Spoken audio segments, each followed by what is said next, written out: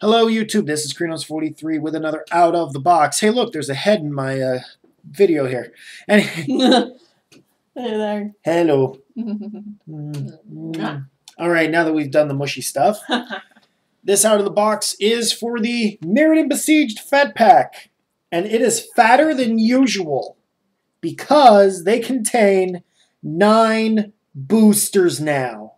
Nice. 9. When I actually first saw this, it was upside down and it looked like it said 6. You know, like that.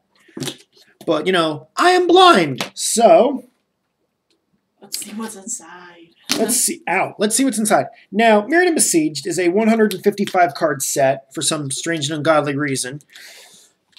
Because 10 of the cards are basic land.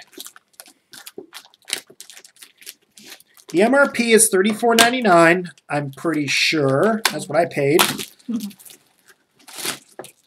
And the first thing you'll notice is, hey, look, that is Tezzeret. Woo, Tezzeret! Tezzeret. It comes with the card encyclopedia. Right there. Comes with more box. This is really cool. It comes with 2 deck boxes folded up. One for Mirrodin, one for Phyrexian. And now they fight. Let's got the art. You want to show that? Oh, yeah. The inside of the box has some really neat art on it. Let me see here. A few Leonin, a couple Mir, some scary guys. We're curious. More scary guys. I don't know why they put such nice art on the inside. It makes no sense to me. Probably because they want to show the contents of the fat pack on the outside. Yeah, that's probably true. But that's just my opinion there. Spin down life counter. White, green, red, black, or blue. In this case, it's black or green.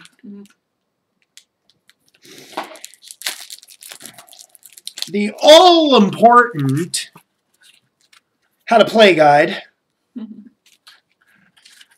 So important, I could just, you know, toss it that way. And 9 boosters. Well, actually, wait, one more goodie. The 40 basic land, the 40 land pack, which this time around actually contains lands with the Mirrodin Besieged expansion symbol on them. Some of them. That one in itself has the Mirrodin Besieged expansion symbol on it. Useful if you're playing sealed. Fat pack sealed. That would actually be rather intriguing. Yes, it would. And no longer is it 6. No longer is it 8. But it's 9 boosters. 9. You hurt somebody with 9 boosters. You could like hurt. that. Oh, it's 105 cards. You could definitely hurt somebody. So, let's do what I've done for a few sets now. Crack open a pack. Let my fiance open up the other 8. Yay. They're her cards. Mine are sitting next to me. Yes. Significantly more. Do this the humane way. With scissors. Now, I'm going to show you this. One thing that Wizards of the Coast has now done to mock you is that may not necessarily be a foil now. They put the basic land on the outside. Man. In this case, it's not a foil. That's sad. Wait. Let's migrate the camera Okay. to here. Card number 1. Quicksilver Geyser. Return up to 2 non-land permanents to their owner's hands. Well, in my opinion, that is a pretty decent card. Because you can get rid of them pesky planeswalkers. Yes. Then we've got Spin Engine. For red, target creature cannot block Spin Engine this turn. And it itself is a 3/1. You know what? If you gave that thing Infect, Rally the forces. Attacking creatures get +1/+0 and first strike till end of turn. Wow, that could be useful. Mm-hmm. You know, battle cry. Oh, yes. Yes, battle cry. Tangle Mantis. It is a 3/4 trampler. There's really not much else you can say except for the fact that, you know, hooray, trampler! Yay! Yay! Ardent Recruit. It is a 1/1 Metalcraft. Ardent Recruit gets +2/+2 as long as you have 3 or more artifacts. Well, it's got the mirror and watermark. If you're not playing artifacts, what the hell are you doing? Yeah. Tine Shrike.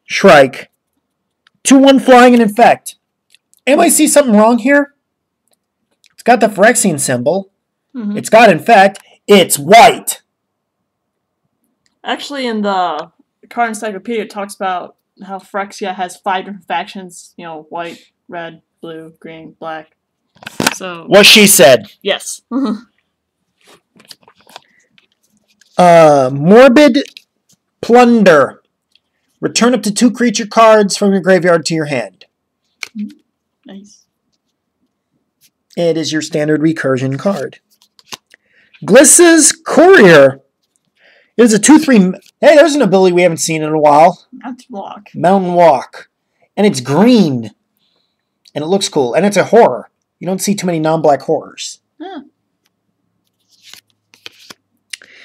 Ichor Wellspring. When Ichor Wellspring enters the battlefield or is put into a graveyard, draw a card. That's really all it does. It's not a creature. There's really not much to say about it. Nah.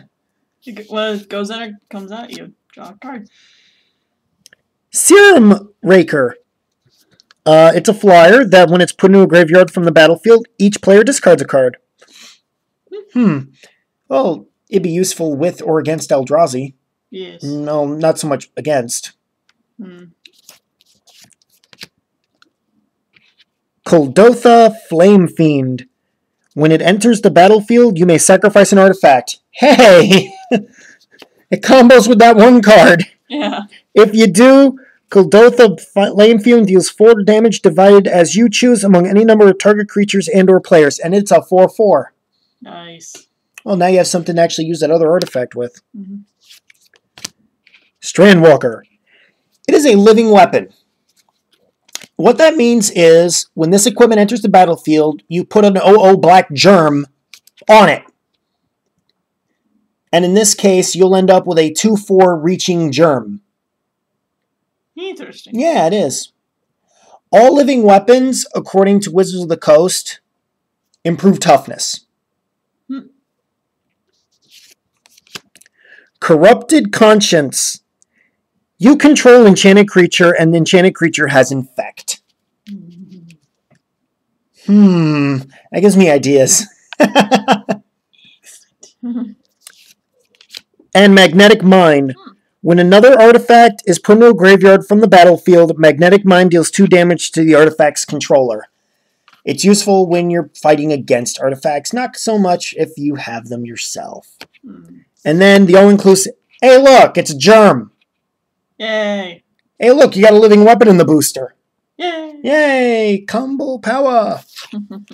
So there you have it. That's just a few of the surprises in Mirrodin Besieged. But like I said, the set is 155 cards and you only saw 14. But yeah, so that is Mirrodin Besieged. Release tournaments are this weekend. The set will be standard legal, I think, today. Sounds about right. Sounds about right. They might have changed it. I don't know. They change them so often. And next time, we're going to do another toy that was released recently. If I can find it. There it is. The D&D fortune cards. These are fun. And they're not broken. I swear. Anyway, peace out.